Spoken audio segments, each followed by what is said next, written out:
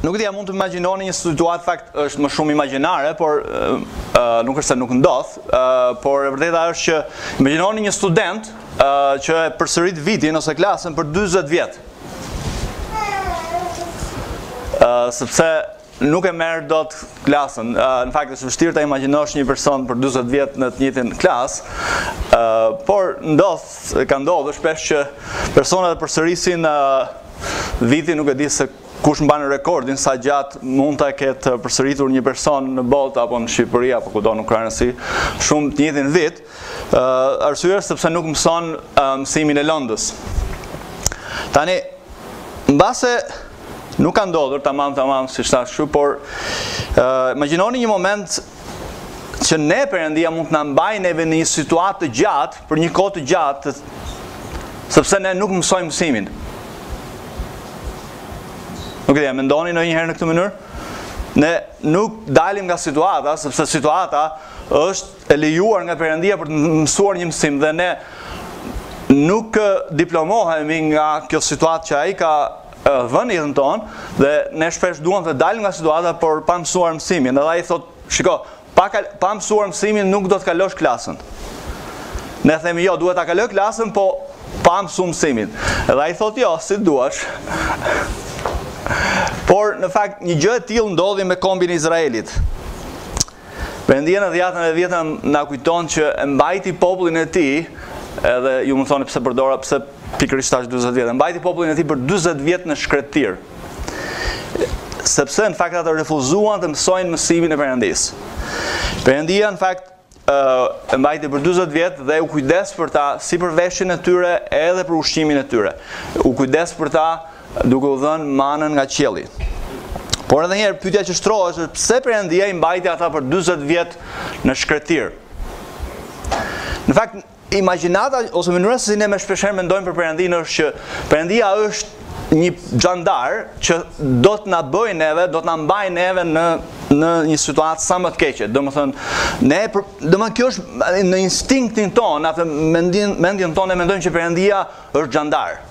Domethënë Perëndia do gjithmonë ta mbajë neve larg të mirës, dhe çfarë mund të bëjmë neve si t'ja ndryshojmë mendjen e tij. Fakt është e vërtetë. Në asnjë lloj mënyre. Por pyetja që shtrohet është çfarë të mirë e kishte Perëndia që e mbajti popullin e tij të Izraelit për 40 vjet në shkretir. Në fakt, Mojsiu na jep një arsye tek Ligji për të rirë, kapitulli 8, vargjet 2 deri në 3. Pra, pse i ndodhi kjo gjë Izraelit? Edhe në mënyrë të veçantë popullit të tij, popullit Perëndisë. Edhe ju mund të dëgjoni mua ndërkohë që lexoj vargjet 2 deri në 3 pra të Ligjit për të rirë 8, ose mund ta hapni edhe Biblën atje, mund të shikoni edhe vet. Por shikoni çfarë thot Mojsiu. Kujto thot gjithë rrugën që Zoti Perëndia yt të ka bërë të përshkosh në këtë 40 vjet në shkretir, që ti të ulësh kokën dhe të vihesh në provë, për të ditur çfarë kishte në zemrën tënde dhe nëse do ta respektoje apo jo urdhërimet e tij. Pra për 40 vjet Perëndia mbajti popullin e tij në shkretir për mësuar çfarë kishte në zemrën e tyre, dhe nëse ata do të respektonin apo jo urdhërimet e tij. Por jo vetëm kaq, shikoni çfarë thot më tutje vargu 3 në mënyrë të veçantë. Kështu pra, ai të bëri të ulësh kokën dhe të provosh urin, pastaj thot të ka ushqyer me mana që ti nuk e njihje, as etërit e tu se kishin njohur kurrë. Pra dëgjoni me çfarë qëllimi? Me qëllim që ti të kuptosh se njeriu nuk rron vetëm me bukë, por rron me çdo fjalë që del nga goja e Zotit. Pra qëllimi i vetëm që Perëndia, ndër qëllimet, që Perëndia mbajti popullin e tij për 40 vjet në shkretir, ishte për të mësuar Izraelit dhe për ta mësuar edhe neve sot, që lexojmë këtë pjesë, që njeriu nuk rron vetëm me bukë, por rron nga çdo fjalë që del nga goja e Perëndisë. Pra Perëndia po na mëson neve, po i mësonte ata që të ushqyerit me fjalën e Perëndisë është po aq e rëndësishme sa të ngrënit 3 vakte ose më shumë, në njëri që hanë më shumë se 3 vakte në ditë. Mbase më e rëndësishme, ne mendoj se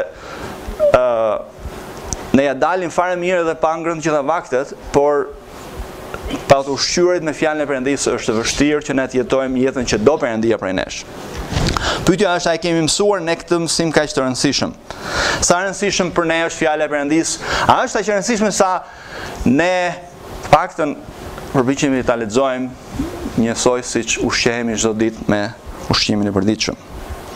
Tani, besoj e dini që kemi ndërmarrë një seri të shkurtër mesazhesh që të njihemi me Biblën, fjalën e Zotit, edhe këto janë mesazhe përpara se ne të shkojmë tek libri i Zanafillës, ne do të shkojmë te libri i Zanafillës shumë shpejt, por do të shikojmë, pra kemi qenë duke parë e gjithë Bibla, çfarë kërkon Perëndia nga ne, dhe çfarë synojmë me këtë është që me këtë përmbledhje të shkurtër të mesazhit të dhjatës së vjetër dhe të dhjatës së re, pra ndërsi çfarë na mëson Bibla është të shikojmë pra si mund të njohim më mirë Perëndinë. Edhe nga herë e kaluar, nëse ju kujtohen ju që ishit herën e kaluar, Bibla mbahet si libri më i shitur në botë, por nga ana tjetër mbase mund të jetë dhe libri më i lënë bazdore.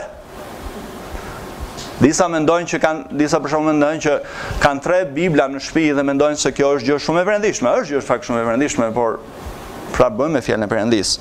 Presidenti i shquar i Amerikës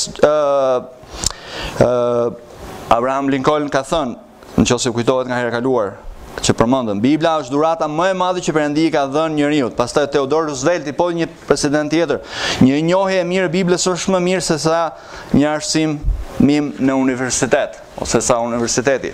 Pastaj një peshkop i njohur në shekullin e 4 e përshkroi Biblën në mënyrë mjaft të bukur duke thënë: ashtu si në parajs Perëndia ecën në shkrimin e shenjtë, ashtu si në parajs, Perëndia ecë në shkrimin e shenjtë duke kërkuar njeriu. Pra gjithmonë Perëndia është duke kërkuar njeriu. Pastaj Immanuel Kant, që është një filozof i njohur, ka thënë: një rresht i vetëm në Bibël më ka ngushulluar mua më shumë se sa të gjithë librat e tjerë që unë kam lexuar. Dhe imagjinoni, Immanuel Kant nuk ka lexuar pak libra, ka lexuar shumë libra, dhe ai thotë një rresht i Biblës më ka ngushulluar mua më shumë se sa çdo libër tjetër që unë kam lexuar.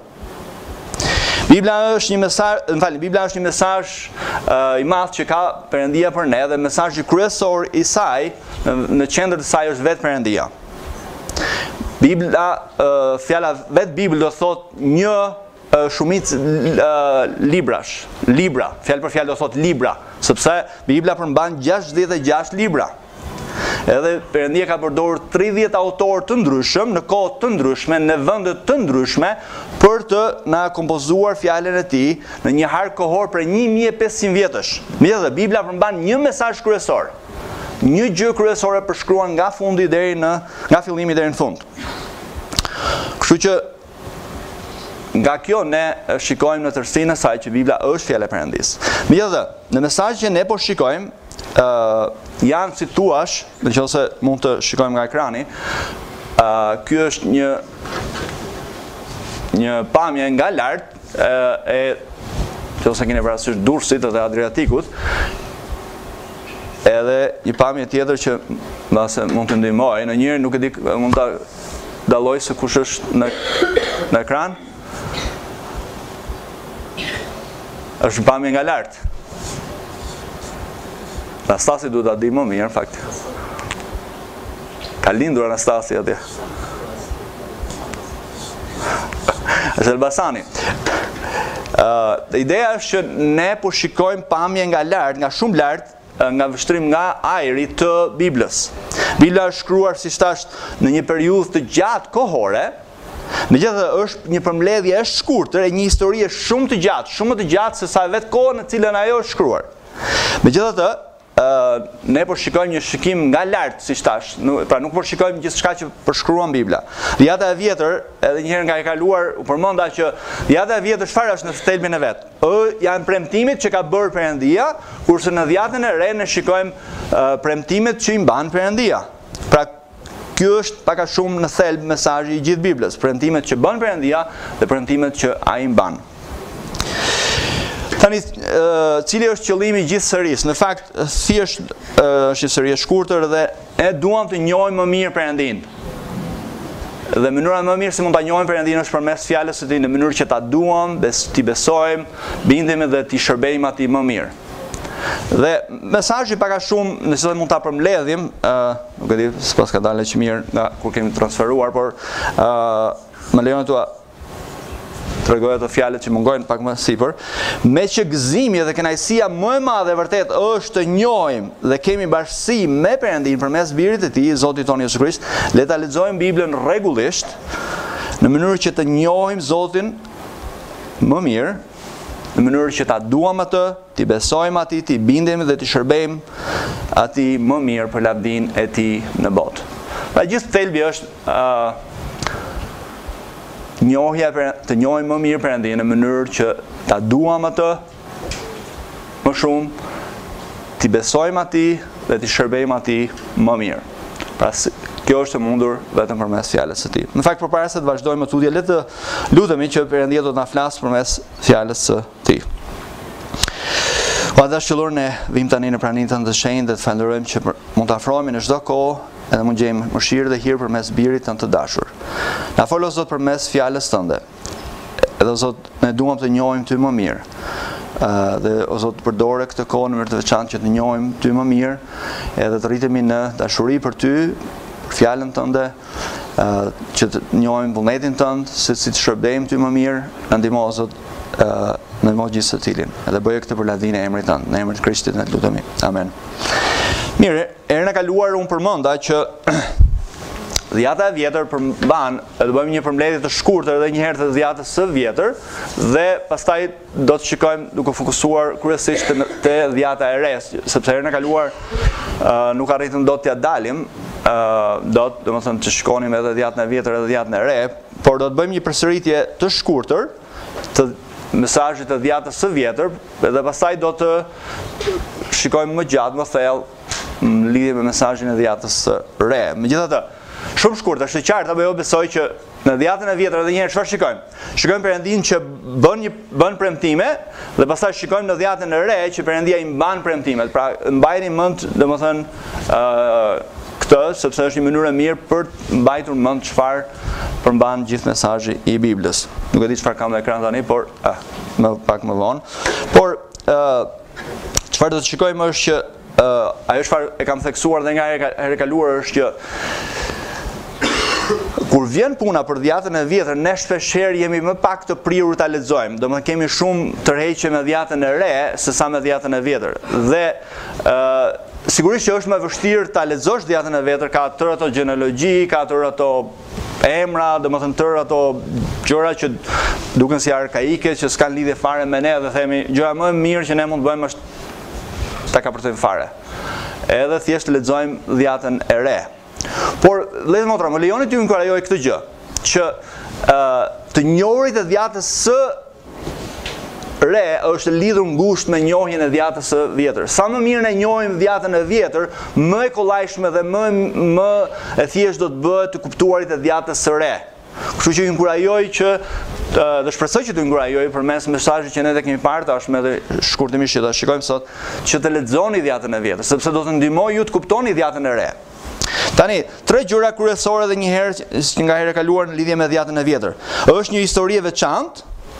Pastaj do të shikojmë pasionin e Perëndisë në shenjtëri dhe premtimi i shpresës së dhjatës së vjetër. Në vetvete, dhjata e vjetër çfarë përmban? Është një histori. Është një histori e veçantë, është një histori e vërtetë, pra nuk është një histori si thua e krijuar, sajuar, është historia e Perëndisë që na tregon çfarë ka bërë Perëndia. Pra çfarë premtimesh ka bërë Perëndia. Dhe siç e dim, le të shikojmë gjën e parë. Një histori e veçantë. Bibla fillon pikërisht me zanafillën 1:1 dhe ku na kujtohet që në fillim të saj, që në fillim Perëndia krijoi qiejt dhe tokën. Perëndia është krijuesi i gjithçkaje, duke përfshirë edhe njeriu, dhe pastaj jo vetëm që na tregohet krijimi i gjithçkaje nga Perëndia, krijimi i njeriu që është kurore e krijimit të Perëndisë, që pra është njeriu krijuar në shembulltyrën e Perëndisë. Pastaj shikojmë Perëndia vendos njeriu në kopsht, pastaj shikojmë urdhërimin që i jep Perëndia njeriu, dhe pastaj shikojmë rënjë njeriu në mëkat, rebelimin e tij ndaj Perëndisë dhe gjykimin që bie mbi njeriu nga Perëndia për shkak të mëkatit, dhe po me njëherë, të Zanafillet 3:15 shikojmë premtimin e parë të Perëndisë për një shpëtimtar që do vi përmes farës së gruas, ai që do t'i shtyp kokën Satanit. Edhe ai që do të sjell shpëtimin dhe do të sjell drejtsinë e Perëndisë, ai që do të sjell ose do të vërë në vend drejtsinë e Perëndisë në botë. Pastaj shikojmë shtrirjen e mëkatit, shikojmë gjykimin e Perëndisë mbi botën pas përmbytjes, pra kemi gjykimin e Perëndisë përmes përmbytjes, përmbytja e madhe e kohës së Noes. Pastaj kemi përsëri edhe mbas kohës së Noes, megjithëse Perëndia shpëtoi vetëm 8 njerëz, përsëri shikojmë rebelimin e njerëzimit ndaj Perëndisë, kemi kullën e Babelit, Perëndia i shpërndan njerëzit në gjithë sipërfaqen e tokës dhe u ngatron gjuhët. Në rast se nuk e dini, pse kemi kaq gjuhë në botë, pra pse na duhet sot që të kemi radio që të përkthehet, ne kemi rebeluar ndaj Perëndisë edhe në fakt edhe Abraham Lincoln ekziston, lavdi Zotit, për shkak se Perëndia ngatroi gjuhët. Dhe ca urat mëson anglisht, ca shqip, ca domethënë gjitha gjuhët e botës. Por kjo ishte për shkak të rebelimit të Perëndisë. Pastaj çfarë shikojmë? Shikojmë një fillim të ri, ndërsa çfarë bën Perëndia është që thret një person, Abraham, që ndron me emrin Abraham, një person i veçantë, edhe që Perëndia premton të bekojë të gjithë familjet e tokës përmes Abrahamit dhe pasardhjes së tij, dhe pas një prosperiteti të shkurtër, mbani mend që pasardhësit e Abrahamit përfundojnë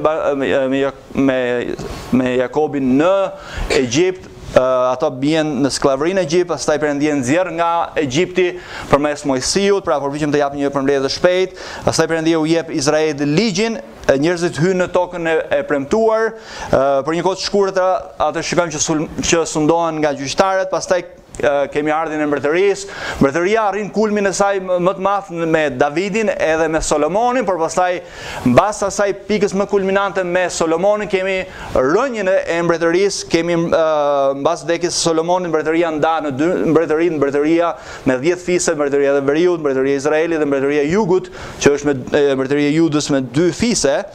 Edhe çfarë ndodh është që Asiria shkatron Izraelin, mbretërinë e Veriut, dhe pastaj gjithashtu Juda degeneron në idhujtari dhe shkatrohet nga Babilonia. Një mbetje mbijeton dhe të përfundojnë në mërgim për 70 vjet. Pastaj një mbetje e tyre kthehet nga Babilonia përsëri dhe kthehet në Jeruzalem dhe rindërton tempullin. Megjithatë, Izraeli asnjëherë nuk e fitoi lavdin që kishte në kohën e mbretit Solomon apo kohën e mbretit David. Dhe kjo është pak a shumë historia e dhjatës së vjetër. Pra edhe një herë, fillon me krijimin, rënjë njeriu në mëkat, Noa, Abrahami, Isaku, Jakobi, Izraeli, gjyqtarët, mbretëria e Izraelit, ato rebelojnë ndaj Perëndisë, bien në idhujtari, 10 fise shkatrohen, 2 fise mbeten, ato përfundojnë në Babiloni, për 70 vjet kthehen nga Babilonia dhe ja ku jemi, pra gjithë historia e Izraelit, pra me një pamje nga lart. Pra mos harrojmë ka shumë gjëra që ndodhin gjatë gjithë kësaj harku kohor. Tani, dhjata e vjetër përmban 39 libra të vegjël. 5 librat e parë nga Zanafilla deri te ligji për të ri quhen Pentatuku. Dikush mund thotë se quhen Pentatuku, besoj se vjen nga, nëse nuk jam gabim, nga pak më shumë kujtohet, nga letanishtja Penta, që do të thonë 5 libra. Ose ndryshe bën greqisht, po. Më mirë. Ose 5 librat e Mojsiut. Pastaj mbas 5 librave të parë kemi 12 libra historik. Vin librat e historisë nga Josueu deri te Ruthi, dhe shpresoj që ju besoj tashmë i dini. Dhe këto libra në fakt përshkruajnë historinë nga krijimi, nga krijimi deri tek Babilonia dhe përshkruan deri në 400 vjet përpara Krishtit. Kështu që pak a shumë kemi këto 12 libra dhe pastaj, nëse shkojmë më tutje, kemi 5 libra të tjerë që vinë më mbrapa. Pra kemi 17 librat e parë, pra 5 librat e Mojsiut, 12 libra që përshkruajnë nga Josueu deri te Esteri, dhe pastaj kemi 5 librat e urtësisë, që i kene radhë Jobi, psalmet, fjalë të urta, predikuesi kënga e këngëve, dhe këto faktikisht fokusohen më shumë në përvojat e njerëzve të Perëndisë. Pra, na përshkruajnë atë marrëdhënien e tyre me Perëndinë, në betejën e marrëdhënien e tyre me Perëndinë. Pra, dhe mësojmë shumë prej tyre. Në fakt, to në tërësi janë koleksione, si thua, të kësaj periudhe të dhjatës së vjetër që kanë të bëjnë me literaturën e urtësisë, shikojmë qartë, poemat devocionale që janë psalmet, edhe literatura ceremoniale që vjen nga tempulli.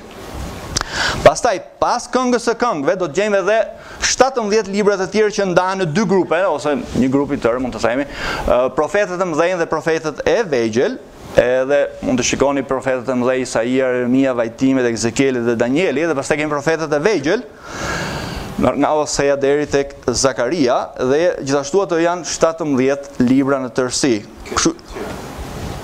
Nuk besoj.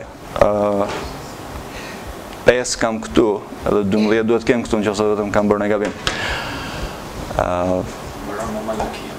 Okej, do më ndiku kam mendoj se kam ndodhur diçka me slide-et. Okej, ka drejt mund të ketë edhe 2 më poshtë, por janë bëni ka drejt ka edhe 2 më shumë. Pra kemi 17 librat e parë, 5 edhe 17. Dhe nëse flasim për 17 librat e fundit që janë profetët e vegjël dhe profetët e mëdhenj, përshkruajnë atë çfarë thot Perëndia në lidhje me atë çfarë kishte ndodhur. Pra, kemi historinë e Izraelit në 17 libra, kemi 5 që janë urtësia, dhe pastaj edhe poema devocionale, dhe pastaj kemi 17 libra që na jep dokumentimin çfarë ka ndodhur sipas këndvështrimit të Perëndisë përmes profetëve. Për ka shumë, kjo është në tërësi dhjata e vjetë, dhe shpresoj që është qartë, sepse në aty na jepet neve se si vepron Perëndia me njerëzit e tij në gjithë këtë harë kohor. Na tregon se si ai trajtoi ata, pra edhe shikojmë njëkohësisht përgjigjen e popullit të tij ndaj tij, ndaj çfarë ai bën. Dhe kjo na sill sigurisht tek gjëja tjetër e rëndësishme, pra kemi parë një histori të veçantë dhe tani shikojmë një pasion për shenjtëri. Dhe çfarë shikojmë në dhjatën e vjetër? Dhjata e vjetër na paraqet jo vetëm një histori të veçantë të Izraelit, por na paraqet edhe pasionin e madh të Perëndisë për shenjtërinë e tij dhe që është i përkushtuar ndaj karakterit të tij dhe ndaj popullit të tij. Dhe kjo është çfarë ne shikojmë në tërësi në dhjatën e vjetër. Dhe Perëndia ka bërë një beslidhje me popullin e tij që fillon që nga Abrahami edhe deri që ripërtërihet her pas here që shikojmë gjatë dhjatës së vjetër. Por një pyetje e rëndësishme që ne përmendëm nga hera e kaluar ishte kjo.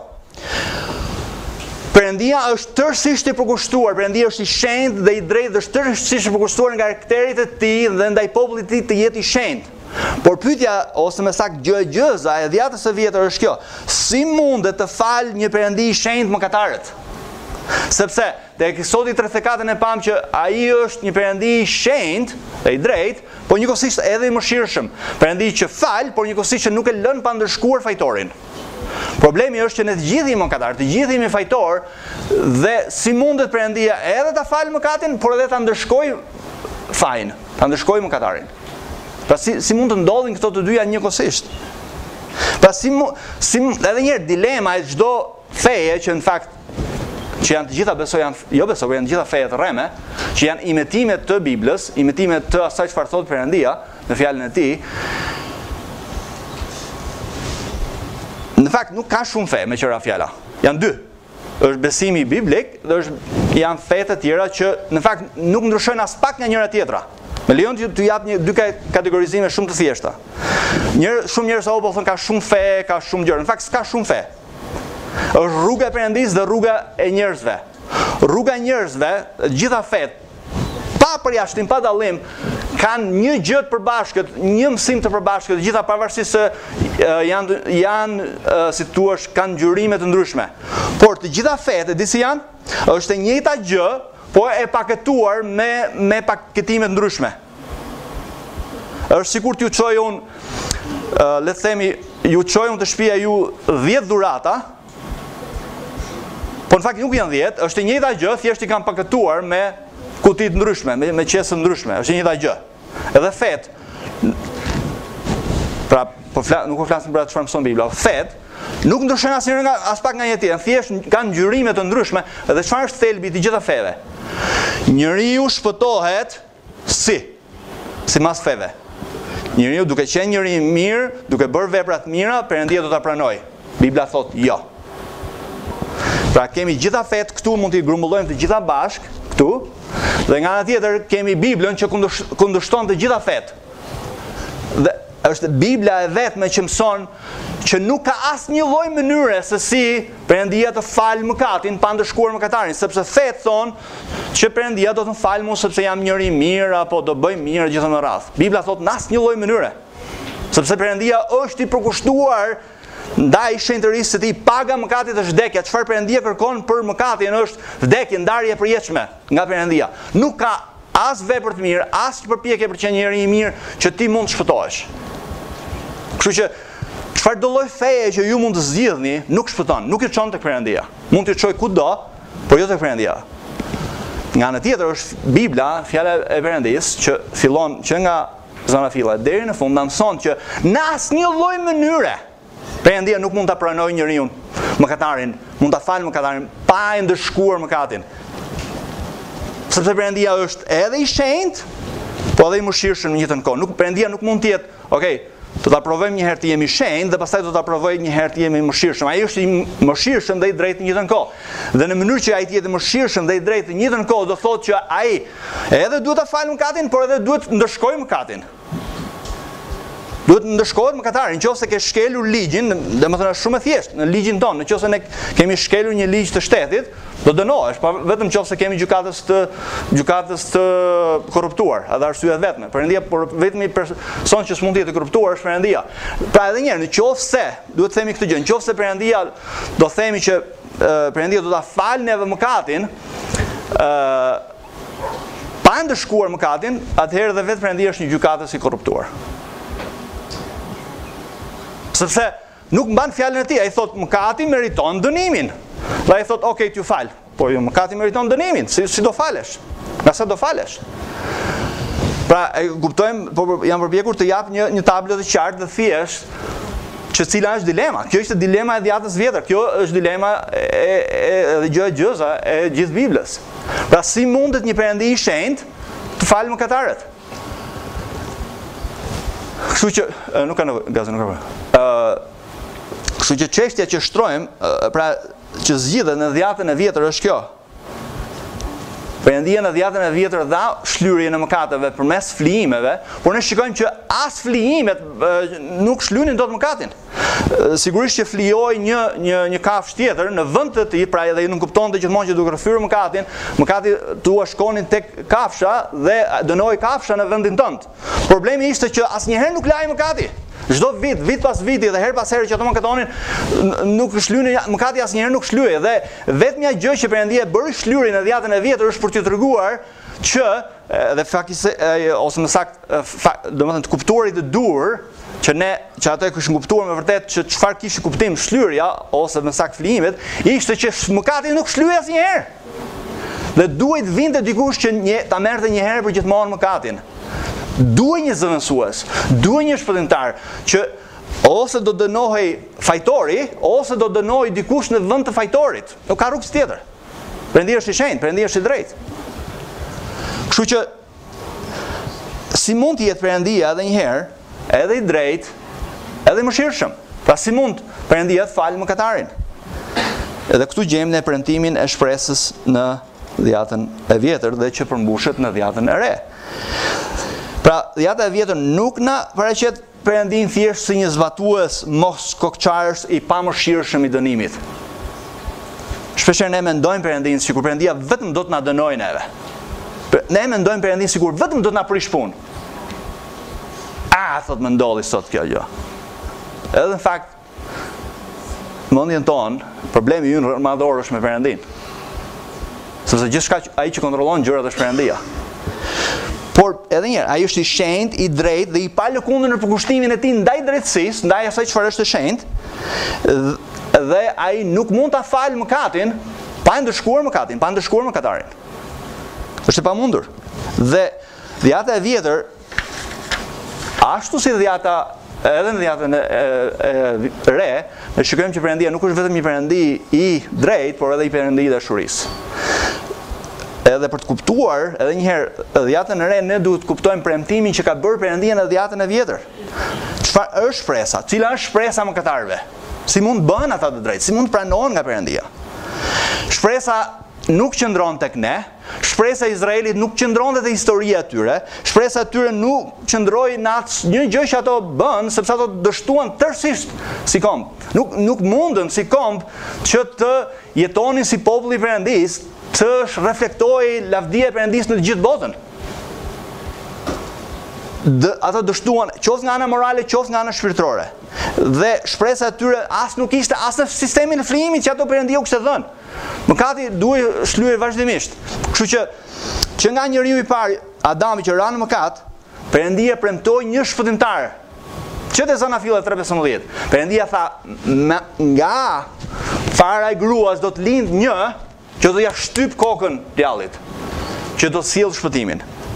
Dhe ky premtim vazhdoi u dha përmes Abrahamit, përmes Jakobit, përmes Izraelit, përmes mbretërve, përmes profetëve, dhe gjithë dhjetë e vjetër, edhe njëherë përshkruan, gjithë dhjetë e vjetër, gjithë Bibla në fakt ka një figurë kryesore, ka një shpresë të vetme. E gjithë shka nga zona fillet 3:15, gjitha projektohet tek një figurë kryesore, tek një gjë kryesore, dhe ky është Krishti.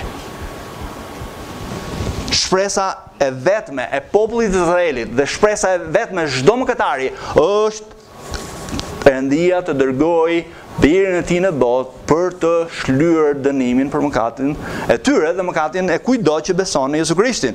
Jezu Krishti pra është zgjidhja e gjëgjëzës së dhjetës së vjetër, dhe Jezu Krishti edhe një herë është gjithçka.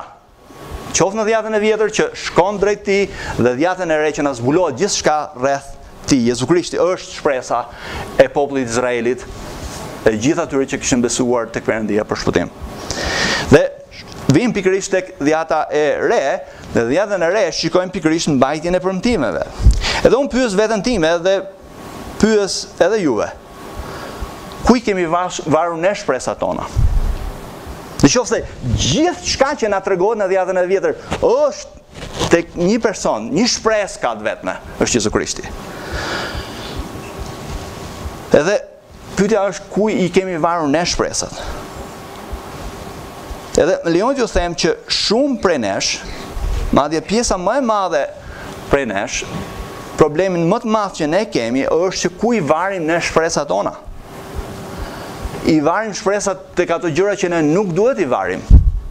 Gjërat që në fakt fundosen si gur në fund të ujit. Dhe nëse nuk është hiri i Perëndisë, do të fundosemi bashkë me ne, edhe ne bashkë me këto gur që bien në fund të detit. Madje disa gjëra na japin shpresë të madhe neve në fillim. Ne kemi shpresë të madhe mbase tek diçka. Por dal nga dal ne provojmë të gjitha shpresat që ne varim. Pak a shumë ato zbehen edhe ne kuptojmë që nuk ka shpresë tjetër veçse në Jezu Krishtin. Në këtë botë në fakt që ne jetojmë, duket që premtimet që ne shikojmë janë të shumta. Jo vetëm politikanët, por edhe fetë premtojnë. Por ka vetëm një shpëtimtar, edhe ky është Jezu Krishti. Pra ne duhet të shkojmë tek Perëndia. Ai na ka bërë neve, ai na ka krijuar neve, ai e di se çfarë është më e mira për neve. Kështu që ai ka vendosur përpara nesh dhjetën e vjetër duke na treguar neve që gjithçka është rreth Jezu Krishtit, është për Jezu Krishtin, dhe ne hap syn në dhjetën e re, ne shikojmë në dhjetën e re përmbushjen e gjithçkaje në Jezu Krishtin. Tani kombi i Izraelit në këtë periudhë, përpara se të shfaqej Jezu Krishti në skenë, ishte dobësuar dhe po shuhej dal nga dal. Edhe shpresa e tyre. Edhe në faktikisht pas kthimit të tyre nga robëria babilonose, vetëm disa qindra vjet kishin kaluar përpara në fakt se si t'i pushtonte edhe një pushtues tjetër që ishte Perëndia romake. Dhe në fakt ndjenjat e zhgënjimit ishin pothuajse deri në dëshpërim. Po shpresa e tyre vjetër. A nuk do të vi ndonjëherë shpëtimtari i tyre, a nuk do të vi Mesia i tyre, dhe në fakt edhe kur menduan që do të vi Mesia i tyre, ata po shpresonin një Mesi politike. A nuk do të respektohet marrëdhënia e tyre me Perëndinë? A nuk do të vi bota në rregull, pra nuk do të rregullohen gjërat siç premton Perëndia që një ditë Perëndia do të mbretërojë dhe gjithë toka do të mbushet me lavdinë e Perëndisë? Pra Perëndia kishte premtuar njerëzve të tij në dhjetën e vjetër që do të kishte çlirim. Po si? Edhe një herë. Dhjata e vjetër përmban premtimet, dhjata e re përmban përmbushjen e tyre. Dhe çfarë do të shikojmë? Shumë shkurt, do të shikojmë 3 gjëra kryesore edhe në lidhje me dhjatën e re. Në qendër të dhjatës së re është Krishti. Pastaj janë njerëzit e beslidhjes së Perëndisë në Krishtin dhe në fund fare ripërtëritja e gjithë krijimit. Pra çfarë përmban dhjata e re? 3 gjëra kryesore. Edhe një herë. Në qendër të saj është Krishti, në cilën Perëndia ka bërë një beslidhje me ne, beslidhja në gjakun e tij, dhe që ai thret dhe shpëton popullin e tij, një popull të cilin do të jetojë me të në përjetësi, në një qiell të ri, në një tokë të re, duke mbretëruar bashkë me Krishtin. Ky është mesazhi i dhjetës re. Pak a shumë. Kështu që le të ndalemi shumë shkurt shpengimtari premtuar Krishti. Pra edhe një pyetja që shtroi, a do të vinte çlirimtari i Izraelit? Edhe Bibla në dhjetën e re na tregon, po, një po të madhe. Ai është që përmbush të gjitha premtimet e dhjatës së vjetër. Tani, dhjata e re mëson që Perëndia, siç e përmenda pak më parë, premtoi që do dërgonte Krishtin që para themelimit të botës. Adami dhe Evën kishin rebeluar ndaj sundimit të Perëndisë dhe ata morën premtimin që do të vinte një shpëtimtar dhe ja ku kemi vjen ai në dhjatën e re dhe përmbush pikërisht atë premtim që Perëndia u kishte bërë Adamit dhe Evës. Edhe në dhjatën e vjetër ky shpëtimtar quhet Mesi në hebraisht dhe në greqisht quhet Krisht. Ai do të vinte në fakt nga mbetja e Izraelit që kishte ardhur nga Babilonia dhe që nga kjo mbetje, në fakt që në këtë periudhë kur shfaqet Krishti, është nën pushtimin romak. Tani, me lejon t'ju jap një përmbledhje të shkurtër të dhjatës së re. Dhjata e re përmban gjithashtu 5 librat e parë të saj, janë në fakt 4 libra, se i bëra 5, domethënë nëse përfshijmë edhe veprat e apostujve, Mateu, Marku, Luka dhe Gjonin na tregojnë neve në lidhje me identitetin e Krishtit. Kush është Krishti dhe për çfarë ka ardhur Krishti? Pa këtë në thelb na tregojnë ungjit. Edhe atë çfarë Perëndia kishte premtuar popullit të Izraelit është përmbushur në Jezu Krishtin, siç na zbulohet neve në dhjatën e re. Kështu që kur ne shikojmë faktikisht ungjit, ne shikojmë që ai është i premtuari, ai është shpëtimtari, ai është Mesia, ai është Krishti, ai që shpëton popullin e tij nga mëkatet. Dhe ai është që kur shfaqet në njëjtën mënyrë siç u tundua Eva dhe Adami në kopsht, po edhe ai u tundua dhe megjithatë ai e mposhti mëkatin, e mposhti djallin. Dhe ai doli fitimtar. Dhe ai u kurorzuar me të vërtetë për të qenë shpëtimtari jon. Ai në fakt ka qenë në gjendje dhe është në gjendje që duke qenë fitimtar mbi mëkatin, ai e din se si përmes fuqisë së tij ne mund ta mposhtim mëkatin. Gjithashtu, ai është shpëtimtar në çdo kuptim dhe në çdo lloj gjëje. Pra jo vetëm shpëtim nga dënimi ton nga mëkati, por edhe shpëtim edhe nga mëkati, sepse ai ka fuqinë edhe mbi mëkatin. Ai e mundi mëkatin. Ai është fakt profeti i premtuar nga Mojsiu, është parafiguruar në Davidin, ai është biri hyjnor që na zbulohet te Danieli, pastaj tek Gjoni 1:14 madje na thuhet që ai është vetë Perëndia, është biri i Perëndisë në mish njerëzor. Perëndia thotë që u bë mish. Tani, pas 4 librave të parë vijnë veprat e apostujve, edhe është librat e veprat e apostujve na tregon fakt se si ungjilli shkoi nga Jeruzalemi në Jude, në Samari deri në mbar botën. Dhe na jep neve faktikisht se Jezusi ngjitet në qiell, dërgon frymën e shenjtë dhe mbas 50 ditësh, pra vjen pra fryma e shenjtë dhe në kapitujt që vinë më mbrapa shikojmë se si fryma e shenjtë përmes apostujve themelon kishën, edhe fuqizon kishën dhe rrit kishën dhe vazhdon të përmbush veprën e Krishtit. Libri i Veprat e Apostujve përfundon pikërisht me palin në Rom dhe Veprat e Apostujve na jep neve 3 udhëtime misionare të apostullit Pal. Pastaj çfarë shikojmë? Ne shikojmë letrat e Palit, letra përgjithshme dhe librin e zbulesës. Në letra e Palit faktikisht shikojmë Edhe në tërësi, në tërë letrat, çfarë shikojmë është se si Jezusi në fakt është ai që ndërton kishën, përmbush planin e Perëndisë, se si përmbush atë çfarë Perëndia kishte premtuar. Kështu që kur vim tek letrat e Palit, tani letrat e Palit, Pali vet ishte një rabin strikt që në fakt përndiqte kishën. Besoj se gjithë e dim. Dhe Perëndia e ktheu të në besim dhe ishte Pali pastaj që shkroi pjesën më të madhe të dhjatës së re, dhe pastaj kemi më mbrapa letrat e përgjithshme dhe në fund fare ne kemi librin e zbulesës. Por më lejoni të them këtë. Në qendër të Biblës edhe një herë pika kryesore e Biblës është Jezusi. Bibla në çdo gjë që flet në lidhje me Krishtin, se si ai bën atë çfarë Perëndia kishte premtuar. Kështu që nëse do ta përmbledhim Biblën me një fjalë, edhe një herë duhet të kujtojmë dhe mbajmë mend që është Krishti. Dhjata e vjetë pra je premtimet, dhjata e re përmbushën në Jezu Krishtin. Tani, nëse ne e lexojmë Biblën, pse duhet ta lexojmë atë? Edhe vëllezër motra, më lejon të ju inkurajoj në këtë pikë që ne duhet ta lexojmë Biblën që të duam Krishtin, ta njohim Krishtin dhe në mënyrë që të dimë se si t'i shërbejmë atij më mirë. Një autor i njohur, John Stott, shkruan kështu: një njeri që e do gruan e tij do të doj letrat dhe fotot e saj sepse i flasin atij për atë. Pra, ai po thotë shumë pse një burr do të doj letrat që ka shkruar gruaja e tij edhe fotot e tij sepse është gruaja e tij. Apo jo? Edhe ai vazhdon të thotë kështu që nëse ne duam Zotin Jezus, ne do ta duam Biblën sepse na flet neve për atë. Bibla flet për Jezusin. Pra në qendër të Biblës është Jezusi. Nëse ne kemi besuar te Jezusi dhe e duam Jezusin, dhe mënyra si ne e duam Jezusin është duke e njohur atë. Pra, jemi përkushtuar për ta njohur atë përmes fjalës së tij. Edhe ai vazhdon dhe thotë, burri nuk është budalla që të preferojë letrat mbi zërin e gruas ose fotot mbi atë, ai thjesht i do ato për shkak të asaj.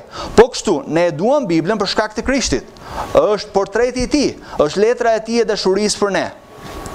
Tani sigurisht që ka njerëz legalistë që lexojnë Biblën thjesht për ta lexuar, mbase për të mbushur me argumenta, për të sulmuar të tjerë apo kush e di se për çfarë. Pra, mund të lexohet edhe në mënyrë të gabuar. Por e vërteta është që ne lexojmë Biblën sepse në të na përshkruhet Jezusi. Është shpëtimtari ynë, është Zoti ynë dhe duke lexuar atë ne njohim atë. E njohim se si mund ta duam atë më mirë, si mund të shërbejmë atij më mirë, mund të njohim se cili është vullneti i tij, cili është misioni i tij, cili është plani i tij, gjithë më radh. Kështu që duhet kemi parasysh që nëse në qendër të Biblës është Krishti, edhe Krishti është shpresa jone vetme, nëse ai është shpëtimtari ynë, atëherë ne duhet ta lexojmë fjalën e Perëndisë për ta njohur atë më mirë. Edhe unë inkurajoj juve që kur vini te fjala e Perëndisë ta lexoni Biblën me këtë gjë në mendje. Edhe pastaj çfarë shikojmë më tutje është pa u ndalur, nuk e di pse nuk kemi më gjë në ekran, por nuk ka rëndësi. Shikojmë marrëdhënien e premtuar. Pra, kemi një shpëtimtar të premtuar që është Krishti, kemi një marrëdhënie të premtuar që në fakt është një popull i ri i beslidhjes së re në gjakun e Jezu Krishtit. Tani, ne kemi folur tashmë për këtë dhe nuk do të zgjatëm më në këtë pikë, por e vërteta është që për shkak se ne si njerëz mëkatuam ndaj Perëndisë dhe rebeluam ndaj tij, ne ishim krijuar në shëmbulltyrën e Perëndisë dhe humbëm këtë shëmbulltyrë, nuk po reflektonim lavdinë e Perëndisë. Erdhi Jezu Krishti dhe e shpalosi shëmbulltyrën e Perëndisë dhe erdhi që të na shpëtonte neve në mënyrë që ne si të ishim populli i Perëndisë që rrezaton në botë lavdinë e Perëndisë, që reflekton karakterin e Perëndisë, që reflekton shenjtërinë e tij, reflekton kush është Perëndia. Dhe ky është qëllimi i Krishtit, që ai na tregoi neve imazhin e Perëndisë, si është Perëndia. Sepse Jezusi është shëmbulltyra e përkryer e Perëndisë. Jezusi tha kush pa mua ka parë Atin, por njëkohësisht Jezusi erdhi të restauronte, të thirrte, të shpëtonte një popull që do të adhuronte Perëndinë dhe do të reflektonte karakterin dhe shenjtërinë e Perëndisë në botë për lavdinë e Perëndisë. Dhe ky është mesazhi pak a shumë i dhjatës, domethënë një mesazh kryesor i dhjatës edhe re dhe qëllimi i ardhjes së Jezu Krishtit. Në fakt, Jezusi vetë thotë Gjoni 2:19, shkatrojeni këtë tempull dhe unë do ta ngrej për 3 ditë. Dhe ata mendonin se në fakt po fliste për tempullin, ai po fliste për tempullin e trupit të tij.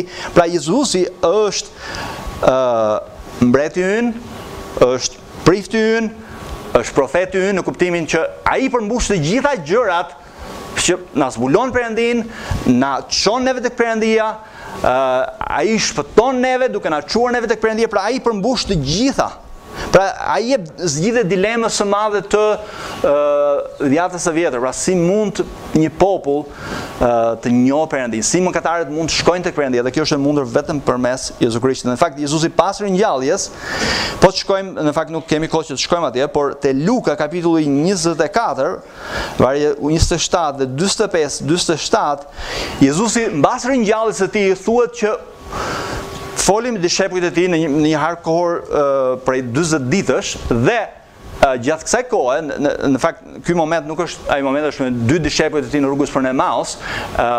Në fakt Jezusi thot aty që u hapi mendjet e tyre dhe u zbuloi, thot gjithçka që thuaj për të në dhjatën e vjetër. Pra gjithë dhjata e vjetër i vërtetë rreth Krishtit. Pastaj duhet kuptojmë këtë që vuajtjet e Krishtit janë ato që na sillin dhe na çojnë neve tek Perëndia, dhe unë do t'ju ftoj në fakt ta shikoni vetë Isaiin 53, 4 dhe 6. Ai u shtyp për mëkatet tona, ai mori përsipër fajet tona, ai mori përsipër shkeljet tona. Dhe Jezusi u shtyp për ne. Perëndia dënoi ligësinë tonë në Jezu Krishtin. Perëndia trajtoi birin e tij si kriminal për ne. Perëndia vendosi mëkatet tona mbi të. Isaia 53, 4 dhe 6 ne përshkruan shumë mirë. Pastaj tek Marku 10:45 Jezusi përsëri thot kështu: sepse dhe biri i njeriut nuk erdhi që t'i shërbejnë, por për të shërbyer dhe për të dhënë jetën e tij si çmim për shpengimin e shumë vetave. Pra, vini re, Jezusi thot erdhi për të dhënë jetën e tij si çmim për shpengimin e shumë vetave.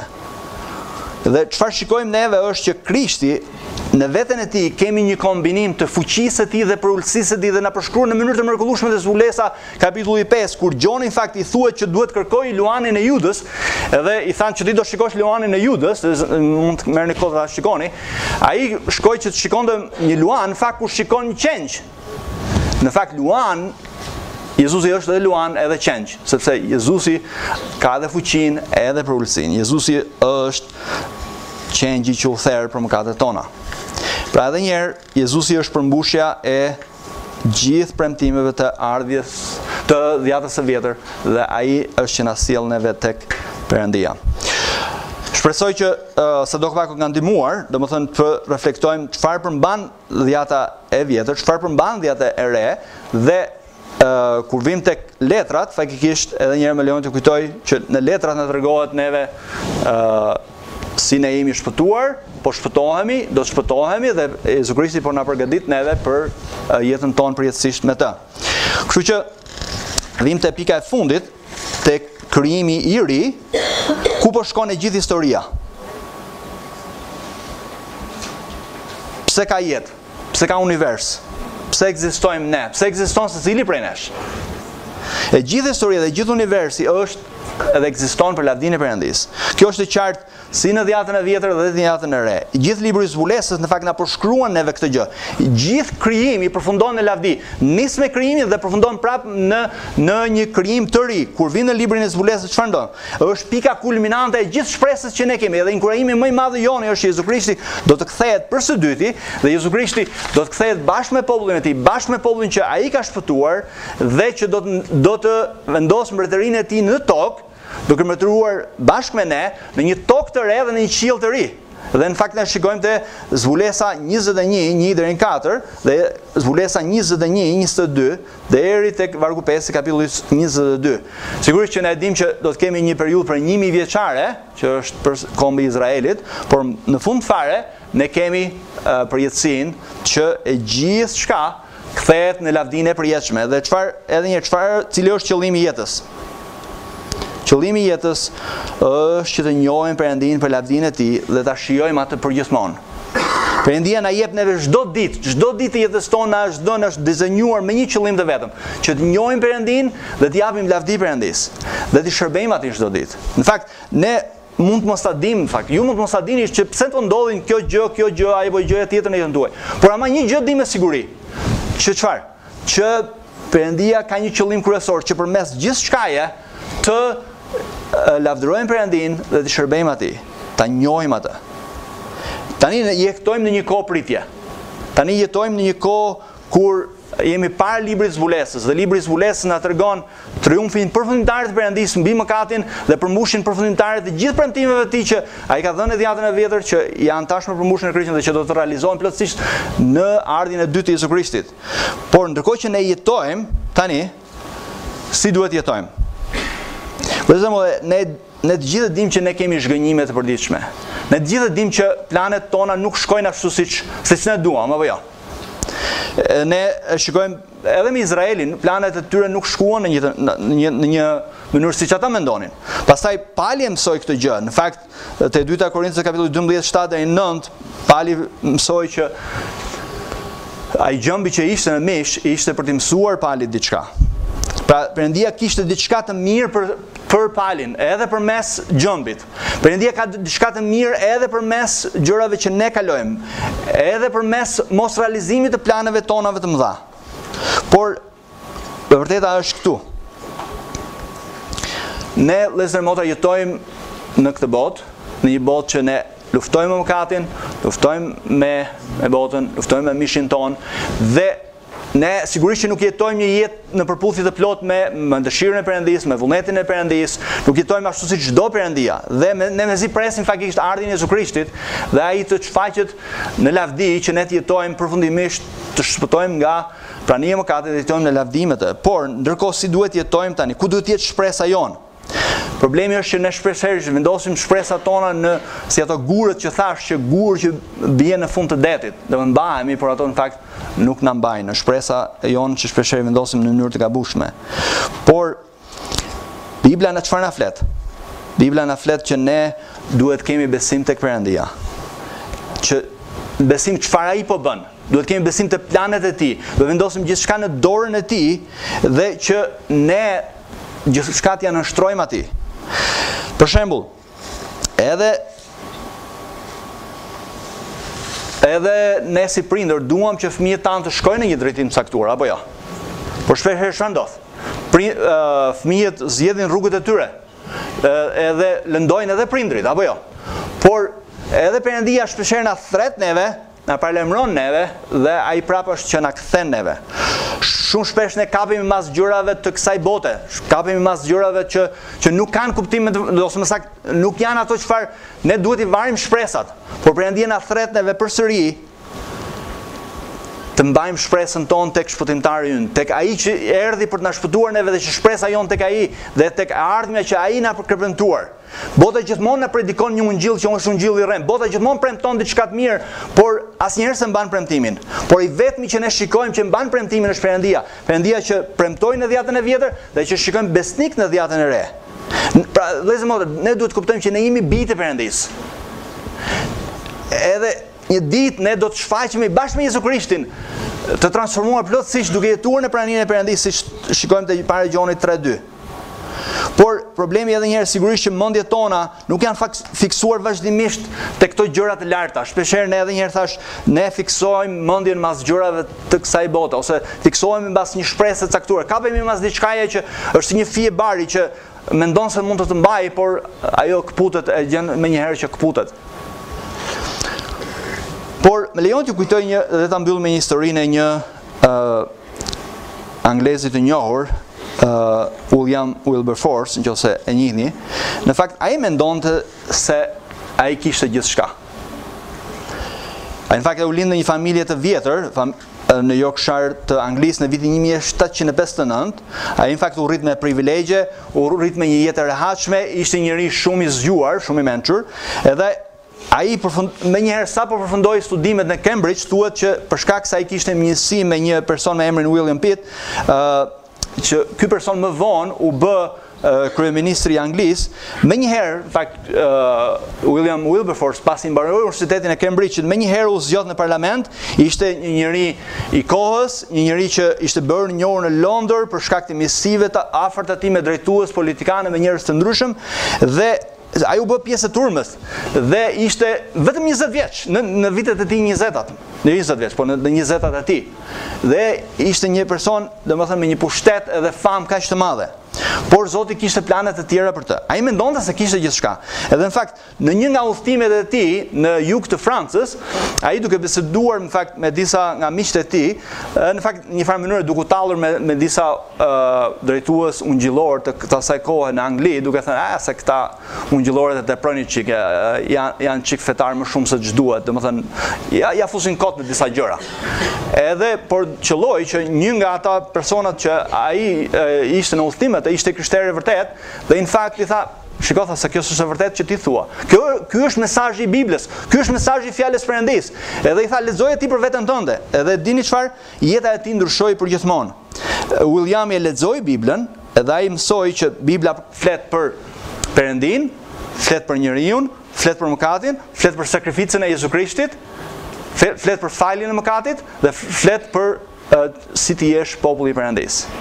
Dhe jeta e tij ndryshoi përgjithmonë. Perëndia e rilindi atë dhe i dha atij një qëllim tjetër, një shpresë tjetër. Dhe William Wilberforce, në fakt, mbasi u shpëtua, u kthye në parlamentin anglez dhe në fakt ai u bë luftetari i madh për lirinë e skleverëve, dhe megjithëse u desh një hark kohor goxha i gjatë, por Perëndia e përdori William Wilberforce, atë person që Perëndia kishte çliruar nga faji, kishte çliruar nga mëkati në shpirtin e tij, tani u bë luftetar i lirisë për skleverit dhe përdori atë faktikisht për të sjell fundin e sklavërisë në mbretërinë britanike. Dhe Perëndia përdori atë në një mënyrë të mrekullueshme. Vëllezër, motra, më lejoni t'ju kujtoj që Bibla është zbulesë e Perëndisë për ne, dhjata e vjetër, dhjata e re, Perëndia na zbulon veten e tij përmes saj. Dhe le të shkojmë tek fjala e Perëndisë për ta njohur atë më mirë. Bibla është shkruar për ne që përmes saj ne të njohim Perëndinë. Ky është inkurajimi im për sot, për juve. Perëndia na ka dhënë fjalën e tij, premtimet e tij, na ka dhënë shpëtimtarin dhe në të na zbulohet kush është ai, plani i tij, qëllimet e tij, gjithçka që ne duhet të dimë për të jetuar një jetë që e kënaq atë. Prandaj ju ftoj që të bëjmë pjesë e jetës tonë përditshme, që ne të njohim Krishtin, ta duam Krishtin, duke shkuar tek fjala e tij për ta njohur atë më mirë dhe si të shërbejmë atij më mirë. Le të lutemi së bashku.